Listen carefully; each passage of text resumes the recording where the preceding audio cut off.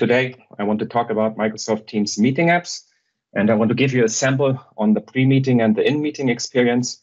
And the sample is an idea given to me by Microsoft, by Bob German and by Ajit Shaikh, also today in the call. And thanks for your support, by the way, because they were not only giving the idea, they were also supporting me about the background stuff, because it is relatively new. Short about me, my name is Markus Möller. For those about who don't know me, Microsoft 365 developer expert. I'm working for Avanade in Germany, and you can find me on Twitter as well as via my public blog, where I also illustrate the given sample today. Let's directly jump into the demo to first show what we have and later quickly explain how it works. Let's first start with how to install a quick meeting app into a meeting. So therefore, we first have to create a meeting.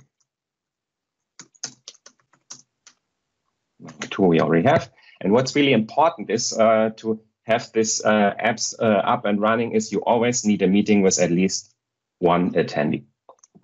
There I can use one of my demo users and test this out.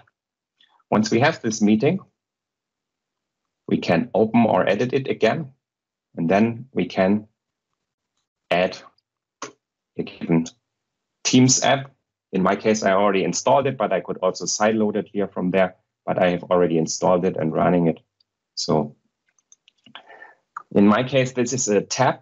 And as you might know how to install it regularly, this is quite the same. You install your tab with the configuration. In my case, I don't need it. And what we have here now already, and what you see here already now, is the so-called pre-meeting experience, meaning we have a tab in our meeting, which is not running yet. But this is, in my case, this is the purpose that all the attendees can record their name to help others later on in if they are in doubt about their pronunciation. And therefore, I have a record area here. And this works simply like a speech message in WhatsApp you would like. So push the button. Once you push it, you can record it. Once you lose it, the recording ends. Markus Möller demonstrating live.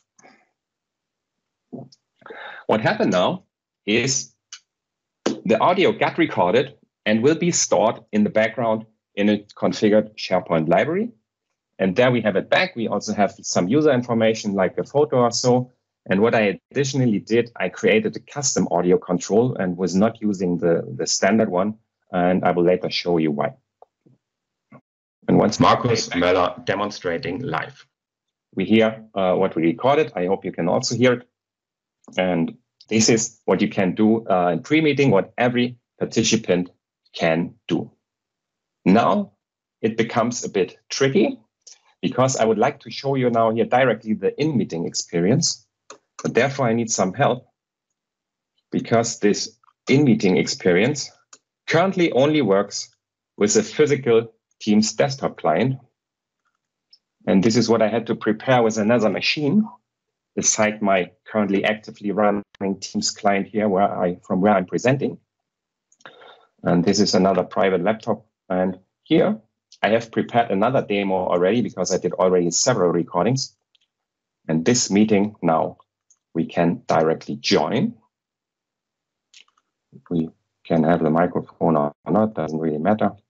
We also do not really need the video. It's all disturbing. And what we see here now, if you pay attention on the icons above, here where we can also give feedback and so, here we have an additional custom icon, which is our app that we have. And this app we can now open up, like you could also do for the chat or for the attendees. And here we have all the recordings of the attendees that already recorded their name. And you can now play back if you're in doubt about their pronunciation. Hans Hansen. Klaus Clausen. Markus Möller. So that's it. This is how it works.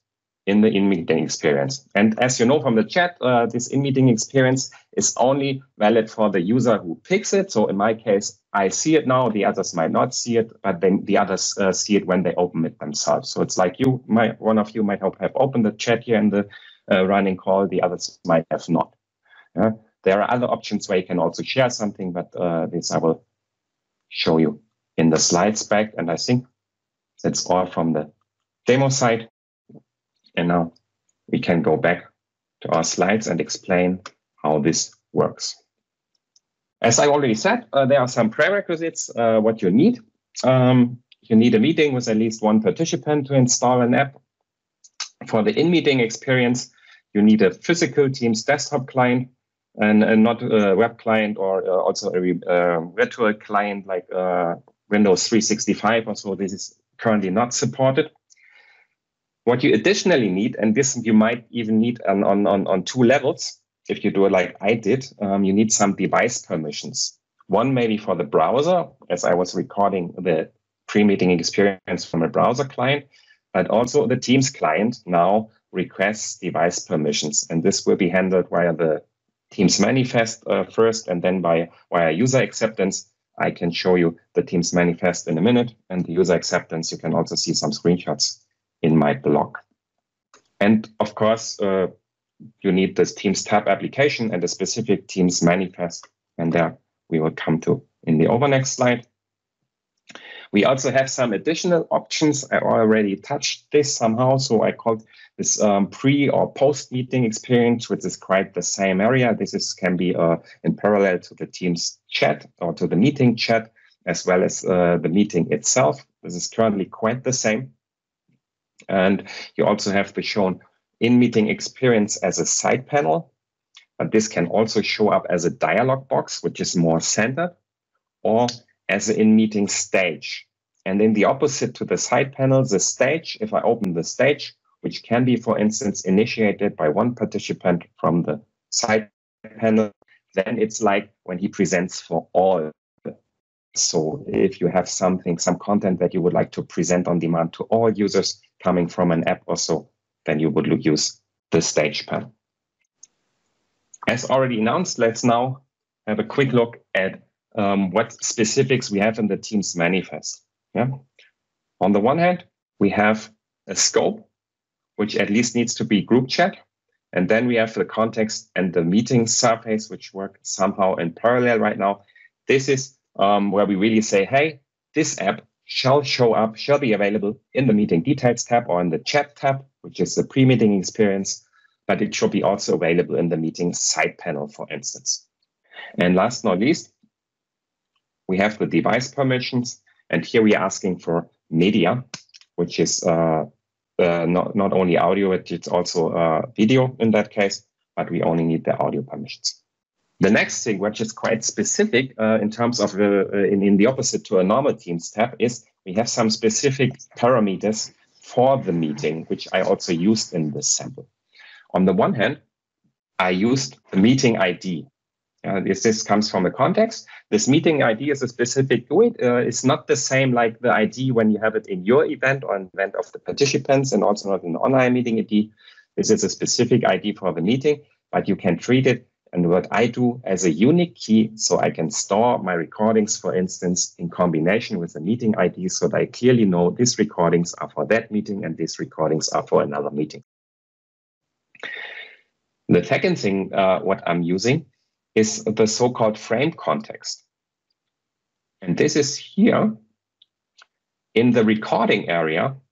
And the recording area, I'm only showing, as you might have seen, in the pre-meeting experience. You have seen it in the browser when I recorded it, but when I was switching to the Teams client, to the in-meeting experience, I did not show it anymore. And this is what I'm here checking for. Am I in the frame context content, which is in that case the pre-meeting one, or this could be also, I don't know by heart now, it's like side panel or meeting side panel or so. Then I know, hey, now I'm in a side panel running, and then I can show up different things if I would like to do. Next, some things about the recording. What you see on the left-hand side is simply the UI stuff. So here I have a button with a microphone icon. Yeah? And once I on mouse down, I record some data, and on mouse up, I stop the recording. This is what you've seen. And the recording takes place on the right side. And what I'm using here still is the Navigator SDK, so from the browser stuff.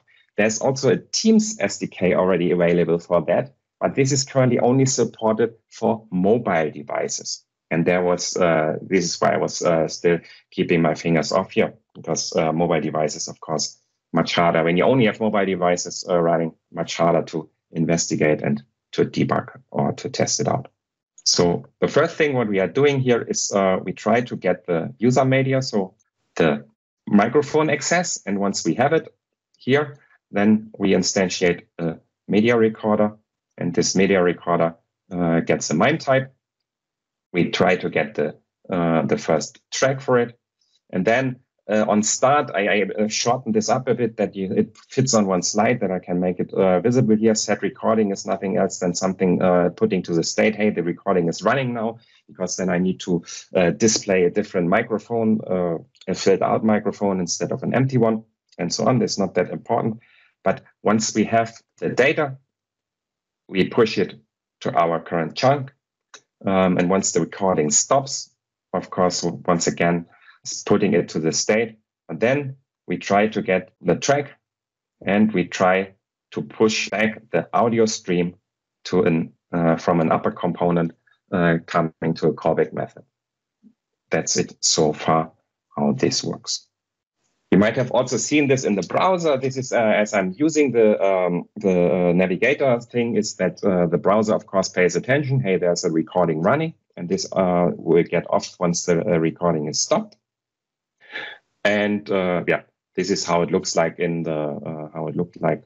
Simply that we had this two microphone icons, the empty and the filled out one, so that you can see that you still push the button. And then, last but not least, what I did is what I was creating is a custom audio control. This is also quite simple. I used several icons here, and then I put some methods on it on the media stream. And what you also have is the audio component. This is the standard audio component. And if you remove here the controls tag, which you do not see here, then this audio control, the standard audio control, does not show up, but physically is still available and gives us things like this here, that we can pause it, or we can play it, or we can put the volume, increase it, or we can put it to mute also. No, here's mute, sorry there. For those of you who might not know what I'm talking about in terms of the custom audio control, the standard audio control looks a bit like this. And my custom one, you have seen, looks like this or this. And this is also the reason, because this custom control, I'm using the Fluent UI React North Star components, can easily adjust it based on the Teams theme. Yeah? And this, I think, looks much better than the other one. This breaks a bit up. That's all from my side. Here are the typical resources, my blog series on that sample, but also the PnP sample itself in the repository, and the official Microsoft documentation on Teams meeting apps. That's from my side. Thank you. Awesome stuff, Markus. Really incredible feedback in the chat. There's some questions in there. I'll let you go address those while we move into our next demo. Excellent job.